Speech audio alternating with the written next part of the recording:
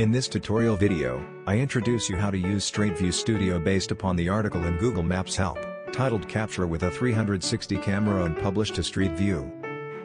Google Maps Help says, make your own Street View collections when you take your camera on a drive, ride, or walk. Your recorded video is converted into Street View when you publish it. Data about your location is used to geotag and position your recording on the map. According to the tip, only outdoor videos can be converted into Street View. Indoor collections usually can't log accurate GPS information. For more on how to collect your own Street View, see tips for capturing 360 videos for Street View. Navigate to Street View Studio on desktop or mobile.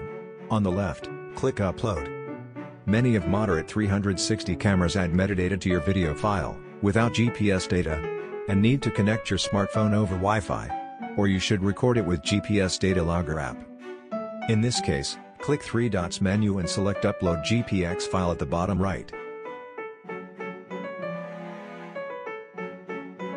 Click OK. A progress bar will appear in the bottom right corner where you can track your upload.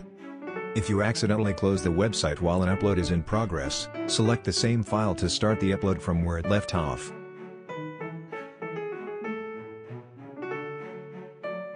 Once the upload is complete, it may take several days for it to get processed.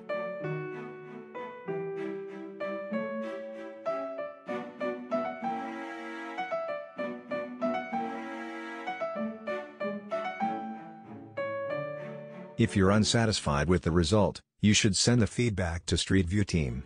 It'll be fixed soon, I believe. Good luck.